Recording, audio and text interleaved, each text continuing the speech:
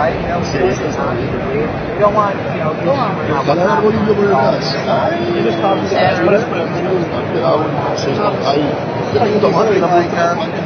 when is the last time Barcelona held the Olympics? Very simple web search. If I have that question, searching for Olympics. It's going to come back the with a last reply. time Barcelona hosted the Olympics was in 1992. If I have a very simple question, I don't need to pull out my phone and unlock it and open a browser and type it in and press enter, wait for the result. I'm just talking to it very naturally. And I can take that and just, you know, be like, you know, translate that into Spanish.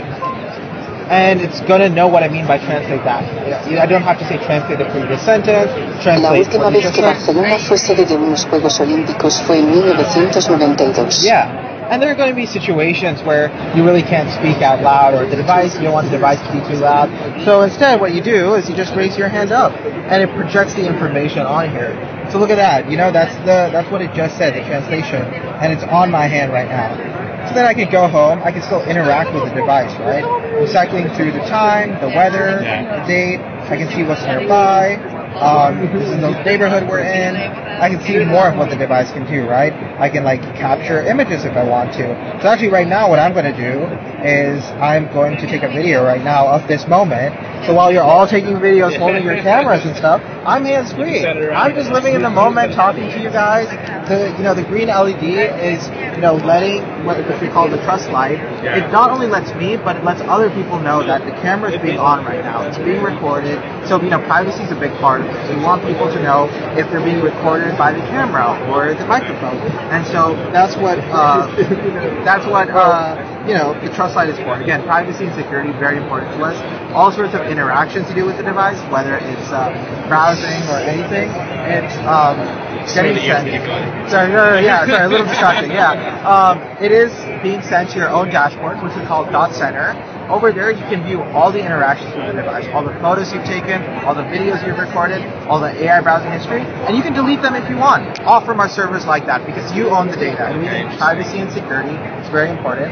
It's all end-to-end encrypted. And again, the device is standalone. So when you purchase the AI Pin, you're also purchasing a phone line on us with unlimited data, calling and texting, and you can make phone calls, receive phone calls, send messages, send SMS, get back and forth. And I can show you another demo if you guys are interested, but I can say something like, describe the scene in front of me. And what it's doing now is it's going to be using the camera to scan what's in front of me, and by that white LED, that means it's scanning. It's going to send that image to our cloud LLMs, and it's going to analyze it, come up with a summary, and send it back to the device. The dream is to eventually not have to pull out your phone for everything, right? Eventually, I'd like to be able to walk up to a coffee machine. In the scene in front of you, there are 3 individuals holding up devices, possibly smartphones, to take photos or records. The person in the foreground is holding an iPhone 11 Pro or similar model.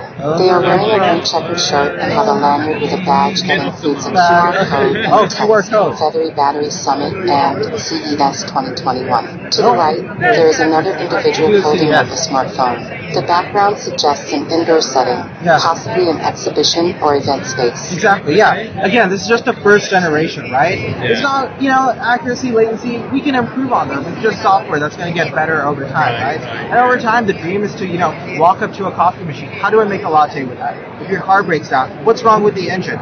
Point at things, turn the world into your operating system, right? And, that's the long-term vision we have for AI Pin, is to really be connected to the internet without being consumed and drowned in all the distractions that it provides, And the availability in Europe, it will be available soon or not? I can't speak to that. It is US only for now. We want to be in as many countries as possible. So, it is a standalone device, so we're partnering with telecom companies in order to make sure that, we act as an MVNO. So we're partnering with them. T-Mobile is our partner in the States. We've announced a partnership with SK Telecom. We're going to talk to as many telecom providers as we can and find a good partner. And how much is it? It is starting at $699 with a $24 monthly subscription. Okay. Thank you. Choose something like that rather than get these. Right. I mean, that's a good question. I think. Yeah.